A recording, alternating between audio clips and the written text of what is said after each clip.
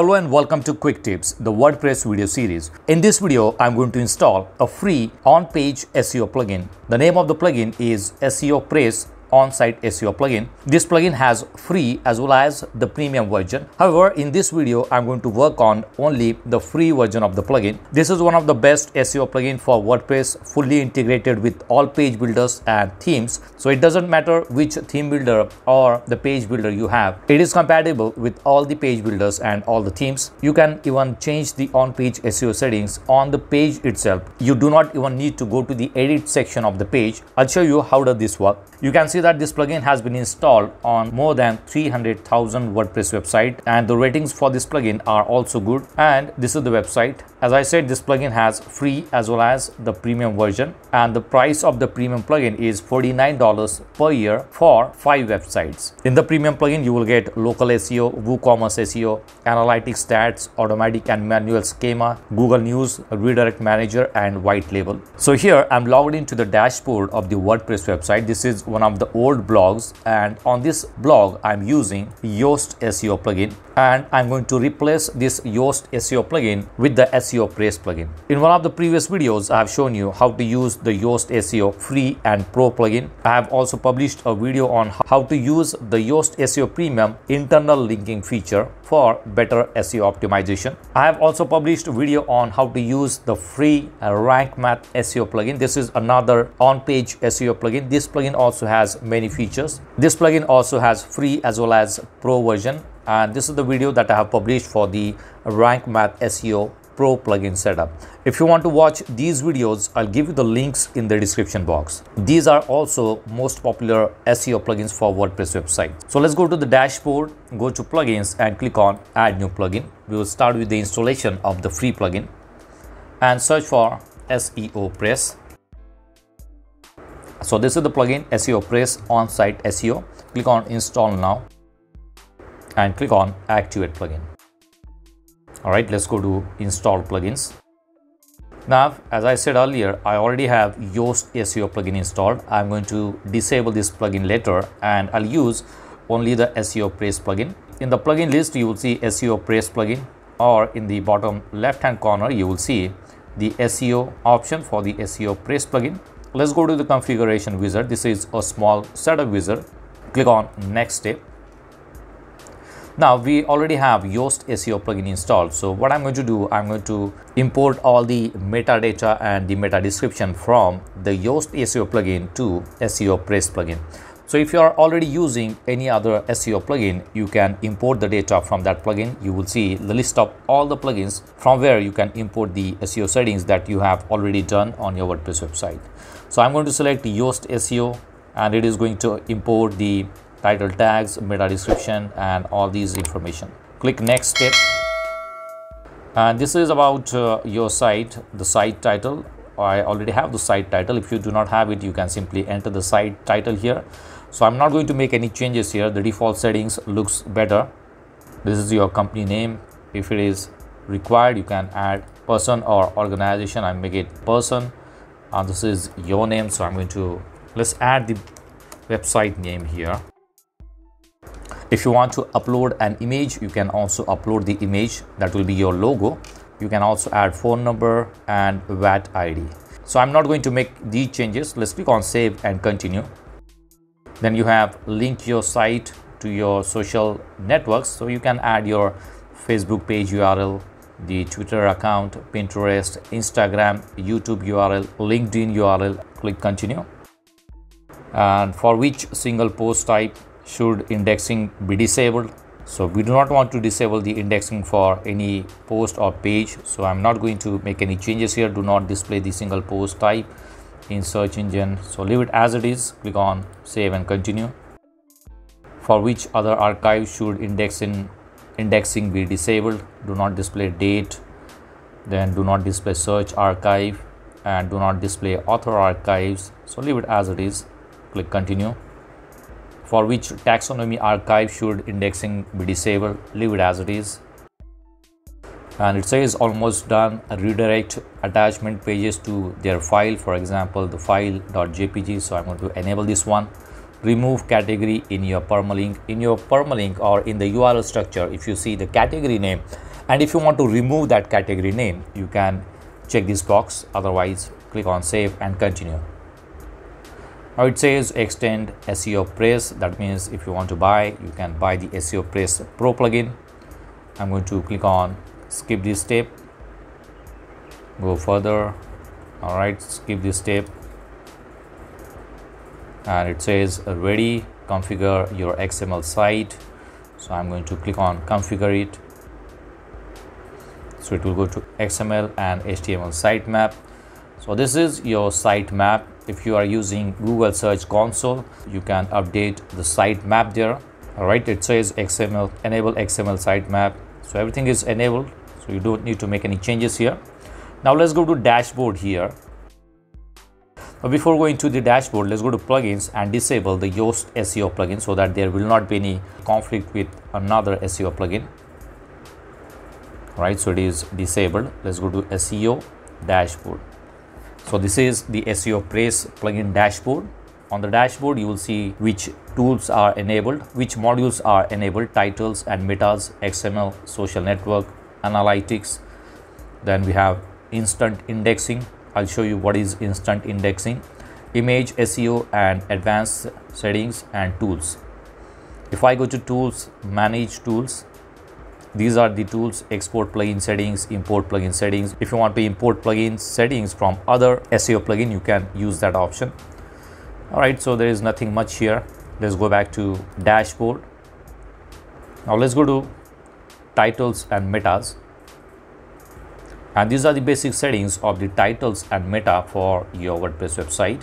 This is the separator. You will see the separator in the title tag here at the top. You will see that separator is there. If you want to change this separator, if you want to use another separator like this, you can add it here. This is the site title. If you want to show the site title, you can use it. This is for the home page. If you go to the home page of this particular website, what do you want as the title of your home page? It shows the site title.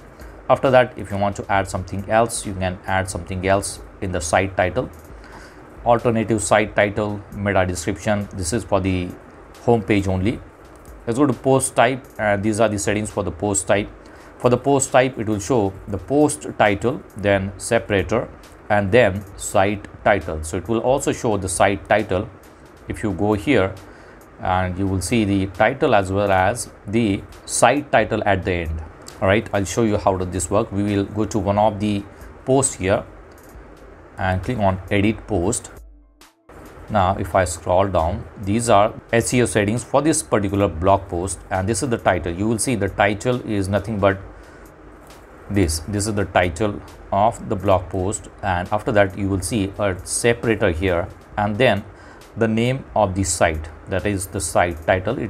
It shows only 60 characters here. So what I'm going to do, I'm going to copy this title only and delete everything from here and enter the title only. So this is how it is going to change the meta title for this particular blog post. All right, and it is below 60 characters. Here you can enter the meta description. You will see some meta description which is auto generated. I'm going to use the same one. Just make sure that for the better SEO, the keyword of that particular blog post is added in the title as well as in the meta description. All right, so we have got the title and some meta description. Let's go back to settings. I guess the default settings are pretty good. You do not really need to make any changes to the default settings. Let's go to archives here. So I'm not going to make any changes here. I just want to show you. Then we have XML and HTML sitemap, which is already created here. Then social networks. Again, if you want to add social media links, you can add the links. Analytics, you can also integrate Google Analytics. You will see it here. You just need to add the codes and it will get integrated with your SEOPress plugin. Instant indexing. If you publish a new article and if you want to index that article instantly in the Google or Bing search results, you can simply check these options and enter the URL here and click submit URL to Google and Bing, and it will submit that article in the Google and Bing search engines. So this is one of the best feature you will find in SEOPress plugin. Then we have advanced option here, and this is for the image SEO. It says cleaning media file name. If there is any space or capital letter, it is going to change it.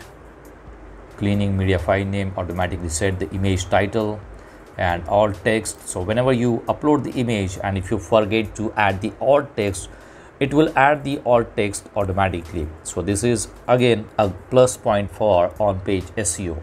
So I'm going to check this option and click Save Changes. Alright, now let's go to the blog post again and let's see the structure of the SEOPress here. Currently, I'm using Gutenberg on this WordPress website, and when you scroll down, you will see the SEOPress settings at the bottom. In some cases, if you're using any other third-party page builder, you may find this option at the bottom or in the right-hand column. So we have gone through this title and meta description, and this is the Google snippet. This is how it will look on the desktop, and this is how it will look on the mobile devices. Right now, below that we have content analysis. It will give you the suggestion what you need to do to improve the SEO score on that particular article. First, you need to add the target keyword so that it will analyze the content. For this article, I'm going to use this target keyword, connect iPhone to Wi-Fi, and let's add that target keyword here and click on refresh analysis. Now it will go through the article and it will give you some suggestions. Let's click on expand. Now it says the post is little old. That's okay because this website is too old. Keywords in permalink. So in the permalink, you need to have the keyword. If I go to URL structure here, you will see connect iPhone to Wi-Fi. It is there already. So let's make it small case. Let's delete this one. I'm going to change it, connect. Refresh it. Let's expand it. Now here it says target keyword were found in H1. So in the H1 tag, the target keyword is there. We found two headings, one H1 in your content. Target keyword were found in H2. So you need to go through all these suggestions and make changes to your blog article to improve the on-page SEO score of that particular article. All right, so it seems good here. Here you will see social. This snippet is for the Facebook preview. Then this is for the Twitter, and this is again content analysis. All right, now let's go back to the SEOPress settings. We are on the advanced. We are on the advanced tab and go to appearance here. Now here you will see a checkbox, disable universal meta box. Let's uncheck this one and save the changes. Right now, let's go back to the blog article, open that article. Now on the article itself, you will see this SEOPress icon. So if I click on it, it will open on-page SEO settings for this particular blog article. So you don't need to go through these edit settings. You can change the settings directly from the blog article itself. You will see the title, then meta description, social, advanced, redirection, content analysis. Again, it will give you the suggestion. You can change them directly from the website. Says there is no outbound link.